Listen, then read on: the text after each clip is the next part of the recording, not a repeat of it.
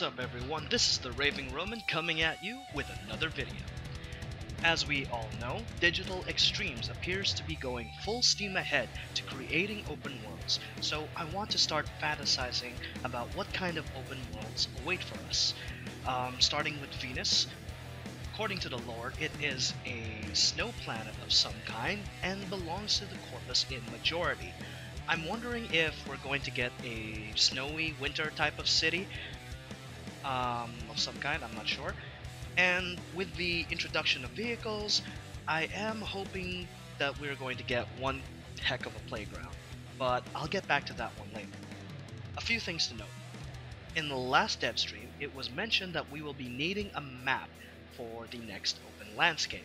Now, I don't know if that will be because it'll be a dense city, or if the landscape will be much bigger than the Plains of Eidolon.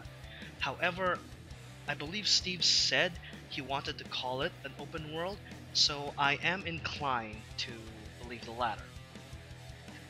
Nothing has been mentioned thus far on what the Venusian landscape will be, so I want to provide my speculations. Aside from being snowy due to the lore mentioning about terraforming by the Oregon, there are two thoughts that come to my mind. First one is that I'm expecting some kind of mountain excavation setting where there are bases littered about the sides or the bottom of the mountains.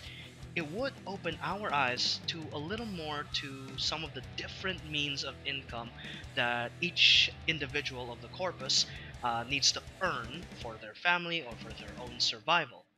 The second one is the Corpus civilization, or a city of some kind. As a faction of profit, we would get to see the type of economy and society that the Corpus thrive in. If the Grenier Queens operate in some kind of military matriarchy, how do the Corpus executives run their capitalist nature of government? What is the life like for the average member of the Corpus? Now for the next bit, and the one I really enjoy, vehicles. Last dev stream, there was an incredible demonstration by Rebecca where we get to pilot one of the Grenier vehicles. I find this incredible because this creates a lot more possibilities in the future, that being vehicle-only objectives or more enemy types that use transportation, and we can probably just steal them for fun or extended travel purposes. While we do have Arcwing, it isn't always very stable when it comes to navigation. Different vehicles can fulfill different purposes, those categories being speed, armor, firepower, or specific terrain navigations. Personally though, I really love a Void Power motorcycle, for when capture missions turn into high-speed chases.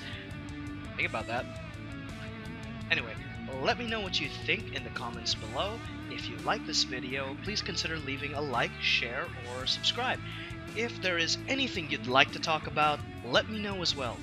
This is the RavingRoman, signing out. Until next time, rock on, Tenno.